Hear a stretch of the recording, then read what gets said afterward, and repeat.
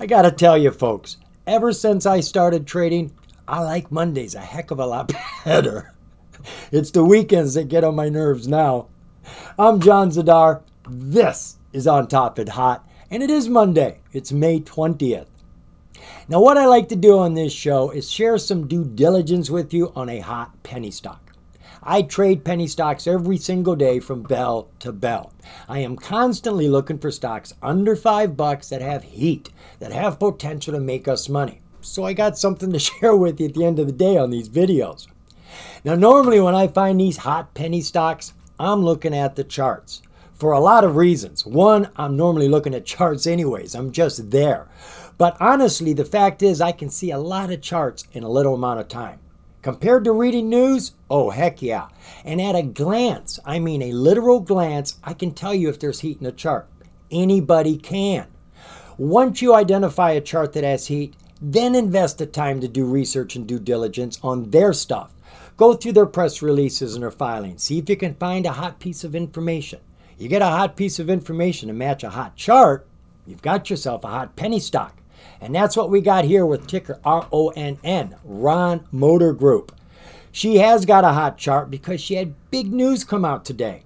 This company is working in the hydrogen sector. We've been seeing a lot of attention being paid to hydrogen here. Last week, we covered two companies. Between the two of them, I think it was over $150 million that came into the companies from private companies and from the U.S. government. I think the reason is because lithium mines are not getting the approval to get the lithium out of the ground. We can't do an EV transition without the lithium. I mean, we're already building recycling plants for the lithium. I think maybe we're getting the cart ahead of the horse. And this is the problem. There's a lot of companies that are building up, but we're not getting there. So I think we've bypassed them because back then when we started looking at EVs, we didn't have hydrogen down pat for energy. Well, enough time has passed and enough technologies come forward that we can. We can get all the hydrogen we want. It's not a finite resource like lithium. It's super duper clean to process. We've gotten that down pat. We don't have to rape the earth, process it, recycle it, none of that stuff. And there's all sorts of benefits just from creating hydrogen. So hydrogen is where we're going, folks. In my opinion, we're going to bypass lithium completely and go right into hydrogen for our vehicles, for our homes, our enterprises, all sorts of energy. And the company has got news today about a lot of money that just came into their company. And we're going to cover all of that. So she finished today. I shouldn't say finished because we are still getting aftermarket activity here. Currently, we are at 1.3 cents roughly. We are now up 262% today, though we were up at about 400% at our high. Now, this is on the bottom tier of the OTC. The riskiest tier. This is the pink. She is current. She's got no problems. We've got verified information up here. And that is the problem with pinks. You don't get validated information. You got to take management's word for everything, which is why a lot of people get taken by pinks. The only validated information you get is a verified profile. Not quite sure what comes with that. And a validated transfer agent. Now, that's real important. You want to learn something? Look up what a transfer agent does, and you'll definitely agree that's important. So we've got the validated information. This is a pink that's as good as it's going to get. What does the company do? Well, let's focus in on the information from their website. This is ronmotorgroup.com. Pretty easy to remember. You shouldn't have a hard time finding it. They tell us here that RONN Motor Group is a global zero-emission hydrogen fuel cell automaker. They don't make the fuel cells, they make the cars that use the fuel cells. The company was founded by Ron Ford. Oh, what a bummer. I mean, think about that. His name is Ron Ford. Who names their car company after their first name? It's always the last name, right? Well, I think if he'd have tried Ford Motor Group, he'd have probably found himself in court. Hence, we have the name RONN Motor Group. Ron Ford has spent his entire career in the automotive industry exploring ways to be innovative and pioneer innovative technologies. Well, he's in the perfect place at the right time right now. They tell us here that RONN Motor Group is designing middle mile trucks and expanding into SUVs for commercial uses. The company works with global automotive manufacturing leaders and currently has negotiations for several distribution agreements. Now, this next sentence we're going to get news on. The company is also teaming up with a leading hydrogen fueling company to develop a hydrogen fuel distribution infrastructure here in America as well as in key countries around the world. Getting more information about their products. They want to work with SUVs, but they're not there yet. But they do have their mid-size trucks, their work trucks for inner city. They tell us here that RONN Motor Group designs and manufactures zero-emission hydrogen fuel cell electric vehicles, which they like to call HFCEV. Or we can call it HV, which would you prefer? Their specifications for these trucks, they are expected to have 300 to 320 kilowatt electric motors. They are evaluating a 2-speed transmission. Is that from 3 down to 2 or 1 up to 2? Is it going to be fast and slow? I don't know what it's going to be. A 90 to 100 kW PEM fuel cell. Now, folks, you're going to hear more and more about the PEM fuel cells. PEM is a diaphragm that they're using inside the most modern fuel cell technology. The problem with fuel cells is the way they process the energy creates forever chemicals, PFASs, which are harmful to humans, and they last a long time, hence the name forever chemicals. Well, fuel cells, as they have been being made, put off these forever chemicals. PEM fuel cells use a special diaphragm that does not put off PFASs, so that's a bloody good thing. They also have a small lithium battery to capture regenerative braking.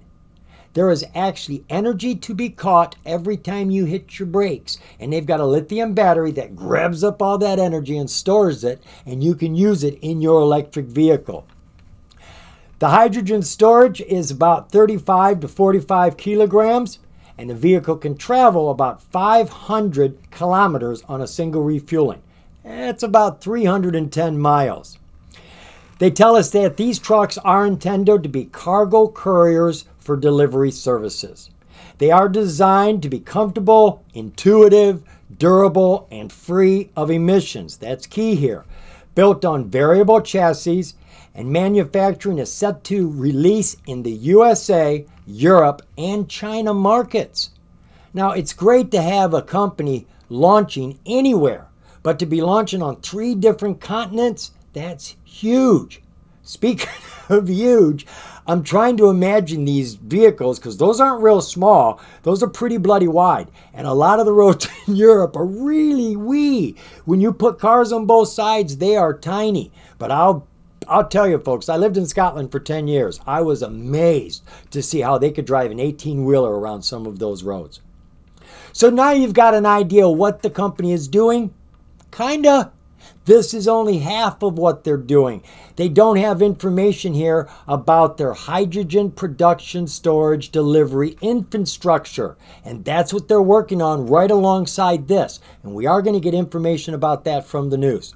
So let's go take a look at that news and information on the stock.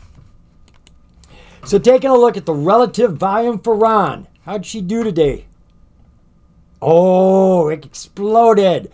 Not super duper big, but that's nice. She went from 50 million shares a day over the last 30 days to over 280 million shares. So we are looking at about 5.5 times her normal volume. That is 550% increase. There's a lot of excitement around the company right now, as there is around a lot of hydrogen companies. Share structure for the company. Please let go. Outstanding share count is kind of high. We're at about 3/4 billion. But look, they got 4 billion shares up here, folks, so they could flood the market if they wanted to. They haven't. We've got about 3/4 billion. Insiders own about 1/4 billion shares. And these are the exact same shares that we own. We're not talking about preferred shares, restricted shares. These are regular common shares like me and you. So they've got 1/4 billion. We got just under 500 million. It's not a low float by any means, but it is what it is. Market cap for the company's kind of low. We're down here at $2.5 million. Financials for the company. Are they making any money? Get out of there. I hate that bar up there. Oh, we got nothing coming in on the annual. Nothing coming in on the quarterly. Egads. Check that balance sheet. Well, we've got some money in the bank. No, it's not $26. We got to add 3 zeros, thank God, to any of the numbers on any of these charts. So in the bank, they got $26,000. Total assets, well, that's more like it. They got $19 million in assets. Only $26,000 in the bank, but they got almost $20 million in assets. And liabilities are less. We're just over $15 million. So even though they're not making any money right now, they tell us we have stockholder equity of $4.5 million. But you see the date here. This is at the end of December 2023. They just came out with a financial. Now there's no revenues on it to talk about, but there is something I want to point out. We have more stockholder equity. Total assets, looking from December, the one I just showed you, to March, which is just passed, our assets have not changed. I mean, literally, they're dollar for dollar exactly the same. But our liabilities dropped from $15.3 million down to $8.7 million. I don't know exactly why, but they dropped, which has now increased our stockholder equity. We're going from $4.4 million to over $11 million now in stockholder equity. So they're not making any money, but we're not holding a bag here. Literally, it's not a bag. Now, if you want to get a halfway decent idea of what the stock is worth, if you take that stockholder equity right there, $11 million, and divide it by all the shares. How many shares did we have? Let's take a look at that. Divide it by the total amount of shares. That should give you a rough idea what the company's worth based on its assets. All right, let's go take a look now at the disclosures. We got nothing here since 2023, and all of our financials are up to date, so we've got no problems here. Let's take a look at our news now. Whoa, we got a lot of news, but don't worry, we're not going to dive into every single one. However, there are a few I want to share a little information with you from. I've gone all the way back here to when the company changed their ticker to RONN. That was back in August of last year. Then we had an important news press come out on the 25th of October. So important that all the rest of this news is building on top of this. Turtle Island Hydrogen Group and RONN meet with 5 First Nations Canada tribal chiefs and energy executives. They want to build some infrastructure up there in Canada for hydrogen, a place to store it, a place to distribute it from. Now, jumping ahead of the news here, it is approved. April 11th, they update us telling us that it has been approved up there. They are going to start building it. Now, what's very interesting is once this started being talked about up there, it created a lot of buzz. And there's a lot of other areas up there that want their own hydrogen facilities that have approached the company. The next piece of news is crucial. RONN signs agreement with RONN Development to provide project development services for RONN's hydrogen pilot program in Canada. This is the one with the tribal chiefs. The company has signed with RONN Development. They are going to be the developers, the builders, designers. They're going to do everything it takes to build these 7 pilot programs on 25-acre parcels of land located within the Canadian tribal tracts of land authorized under the guidelines of the First Nations authorities. So they've got lots of property and 7 pilot programs that they are going to jump into, and they just hired a company to take care of all that building for them. And understand, they hired this company before it was approved. Yeah. Then in December, RONN signs exclusive agreement with Net Zero global pioneers in the environmental credit market. We're talking carbon credits here, folks. There's a lot of money to be made if you are helping the environment by either eliminating carbon or preventing carbon from getting out. Like Tesla. Tesla was getting all sorts of carbon credits from the American government. So much so that one year she was actually $31 million in debt.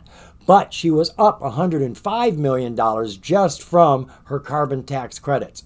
I don't think Tesla would have survived with all that free money that they got. And this company is lining up for that. And they just hired Net Zero to take care of it all for them. So the way it works is they'll probably get a certain amount of tax credits for every single car that they make. Who are they going to sell these tax credits to? The polluters. The companies that are putting all the carbon in the air are being forced to buy tax credits as a punishment for what they're doing. So people doing good sell them to people doing bad. And that's how money exchanges hands. Then here at the beginning of the year, the company canceled 100 million shares. That's a good way to start the year, a bigger piece of pie. Then on the 16th of April, the company agrees to work with H2H to integrate their patented products into RONN global projects. Now, the next three pieces of news I do want to dive into, so we'll just go from here. Looking at the piece we were looking at on April 16th, RONN Inc. and H2H, along with various partners globally, will sign a letter of intent to integrate and commercialize H2H's many hydrogen proprietary products, which include leading-edge proprietary hydrogen storage and hydrogen air conditioning. You like that, don't you? Mr. Ford added that our friends at H2H already have agreements with groups in India with whom we are presently developing commercial relationships and potential joint ventures with. A partnership with H2H would potentially open doors for many of the groups they are already in relationships with. Now this news picks up where that one left off. The company announced today that it has signed the letter of intent to form a joint venture with its longtime friends at Hydrogen Horizons. The purpose of the joint venture is to work together and further enhance the commercialization of hydrogen around the globe. H2H is a leading pioneer in the hydrogen space with patented technologies of advanced hydrogen storage and hydrogen cooling systems. Our goal is to support H2H and incorporate as many of its products into our FCEVs. Let's just call it an HV. The patented storage solutions could actually extend the range of our hydrogen logistic vehicles. So they'll push that 300 miles, maybe to 400 miles or more. Who knows? Hydrogen Horizons is already working with RONN to provide vehicles for their Barbados project. Wasn't aware of that one. And they also added that they will be introducing and working to bring RONN Inc. into their many other projects globally. The doors are just opening for this company. And then the news that is big, this didn't come out today. It actually came out on the 16th, but it's big news. RONN has signed a memorandum of understanding, not to be confused with a letter of intent. Think of it this way. You got three stages: an MOU, memorandum of understanding, an LOI, letter of intent, and then you close the deal. Well, think of a pool. An MOU, memorandum of understanding, is your feet just dangling in the water sitting on the side of the pool. A letter of intent is coming in on that first step and you're up the water up to here. But you're not actually in the water yet. You are, but you're not totally committed yet. And then when you close the deal, you dive in. Well, right now, we just have our feet dangling in the water with this memorandum of understanding. But it's a good one. They have signed a letter of memorandum of understanding providing 100 million euros in total financing capital commitment. This is going to be for strategic advancing of hydrogen commercialization globally, including their HV vehicles and hydrogen hub development. They're going to get their money in two tranches. First half, $50 million, is going to be directed to that First Nations hub project up in Canada. $50 million, start building it. You've got your company, you got your approval, you got your land. Let's get this going. The second 50 million euros is for finding other investment or acquisitions. It's money to play with, money to go out and buy more building blocks to build onto this. So the company's made a lot of deals here. They got a lot of little companies that are all joining them for one project. That's good. They're not alone. We see them bringing on other people. We heard them mention that they're in Barbados, that they have contracts in India through one of their partners that they're going to be able to go to. So this is opening up, folks. Hydrogen is opening up around the world and here in America. As I said, I think HVs are going to be much bigger than EVs. EVs are going to fall by the wayside. And don't forget, all that EV technology we're using in the cars, it's not going to go to waste. All we have to do is stop using lithium batteries and start using fuel cells. I mean, we had toys that could use alkaline batteries, lithium batteries, rechargeable batteries. All you got to do is make the wiring proper to be working. They can fix all that we've got. I think hydrogen's going to be hot. It's going to be king, folks. And this is just one more company. And I like the chart. She took a run. She's cooled off, but she kept a lot of her gains from yesterday. And being in a hot sector, I think she's one to watch. Let's go take a look at the chart. So we're charting Ron's Motor Group on my free trading platform, Think or Swim. We got Ron, ticker RONN, opened up to a one-day, one-year chart. And as you can clearly see, she's been in a downtrend this entire time. It was a year ago we had our 52-week high of about 25.5 cents. And in April, we had an extreme low of 0002. Now, what stands out to me on this chart is the explosion of volume we have had the last 3 months. We had nothing to talk about before then. It grew for about 2 months, then started to taper off, and the last 3 days has been the most volume we have ever seen for the entire year. Now, I know it's tough to see here, but take my word for it. Every single oscillator is hot and going to the moon right now. You can see that looking at our RSI. It is clear up to 92 on our yearly chart. That is a hot chart. I am liking it. It's coming down to our 6-month, 4-hour view. So now we've got a high of 7.5 cents. Our 200-day on a serious decline, getting closer and closer to the price. And though she's not really close to the price here, the price jumped up to it to meet it, which is good. This shows us intention, incentive. It wants to climb. At least we thought. She came back down here and she's been flat for months.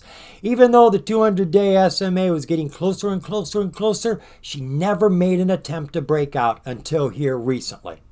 Now we're going to focus in on that here in just a minute, but I want to grab up some supports and resistances. So I'm going to grab my line here, and first we're going to grab a support. You never know, she could fall. You want to know where she's going to bounce? Well, that's a very strong support right there. So if she does fall down to 005, chances are she's going to bounce. Now let's grab some resistances. We got one about right there. That is about 1.5 pennies. And we got another one roughly there. That is 2.2 cents. And let's grab a high one right there. That is just over 4 cents. So now we've got an idea of what we're shooting for. Let's zoom in on current events. So here's our price, up underneath the 20, the 50, dead flat, doing nothing. Then she jumps up onto the 50, gets excited, and has this little bounce. That ain't no little bounce, folks. She started this bounce at about, let's call it 0005, and she went up here to 0033. You're looking at over 600% run on that little bounce. Then she came back down to that extreme low of 0002, and she hung out underneath the 50 all this time until she was ready to break out. Pre-market, aftermarket, I don't know. She got up on top of the 50. She was at 001 at this point 3 days ago, and today we had a high of 017. That is a 1,700% run in just 3 days. From this low bubble to the high, we are over 5,000% gains in the last 20 days. She not only broke out over the 200 today, folks, she ripped it. She went through 2 of those resistances, has pulled back, and she is way up here at 1.2 cents, way above the 200-day SMA. And the 200-day SMA is now flat. That's when you get your runs, when the 200 goes flat and starts to climb. And here comes all of our other SMAs. They have all taken a strong turn, and they're starting to climb too.